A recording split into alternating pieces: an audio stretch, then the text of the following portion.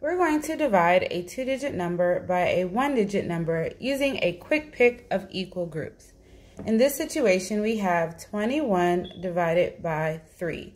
Since there is no context, we don't know if that 3 represents equal number of groups or the amount that goes into each of the equal groups.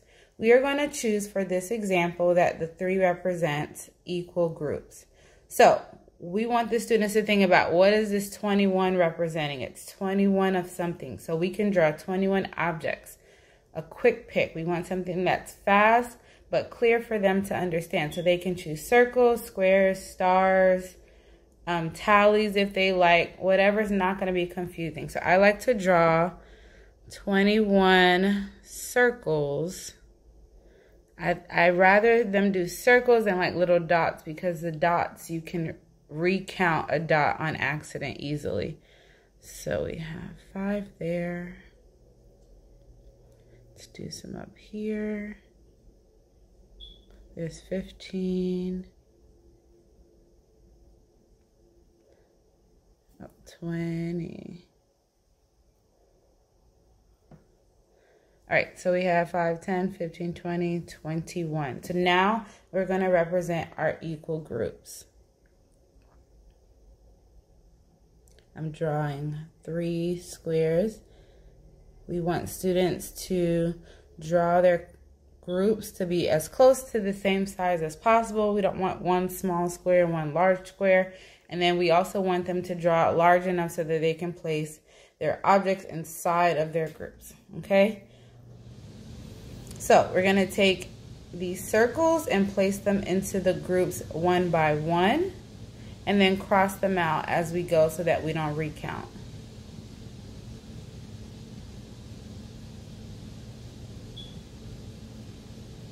When first starting out this strategy, I want students to pause and think, okay, each of my groups have an equal number. Is there enough left of the objects so that they can get more? So yes, there's enough so that each group can get more of the same amount.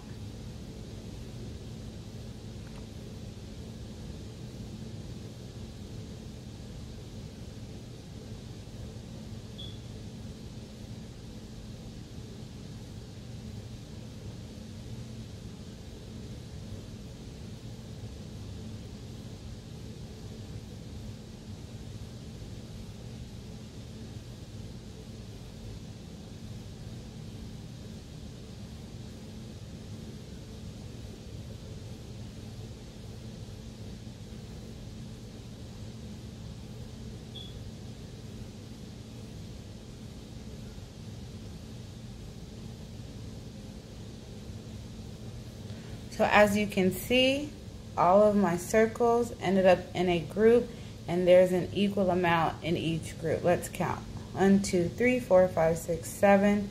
1, 2, 3, 4, 5, 6, 7. 1, 2, 3, 4, 5, 6, 7. You want to emphasize that the groups are equal. They should all have the same amount so that we know in each group there are 7 circles, which tells us that 21 divided by 3 equals 7. Now, we took this number, this amount, and we divided it into equal groups. What would it look like if we wanted the 3 to represent the number in each group?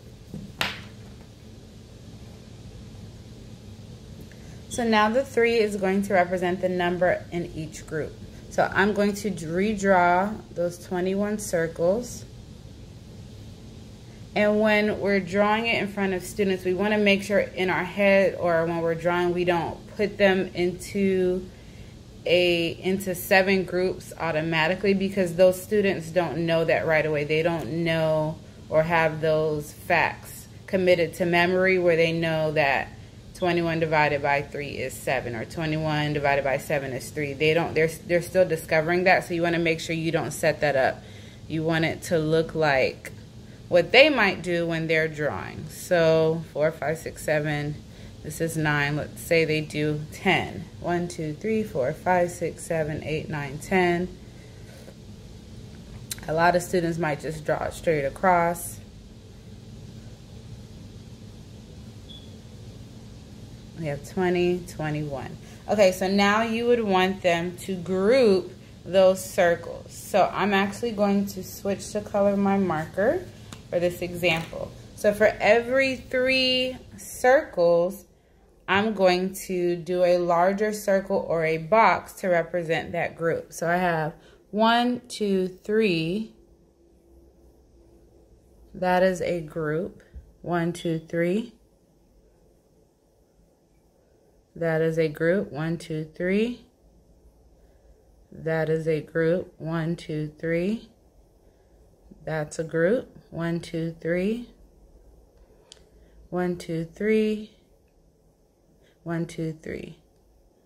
So it's not really pretty, but a lot of students are going to do it this way, whatever makes sense to them. The focus is that you want them to see that the groups are equal again and that they're counting the correct amount to go in each group. Okay, so we have 3 in every group, so our groups are equal. The question is, how many total groups do we have now?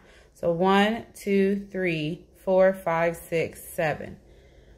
21 divided by 3 equals 7. So 21 divided by 3 in each group gives us 7 equal groups. We took a 2-digit number, divided it by a 1-digit number using a quick pick of equal groups.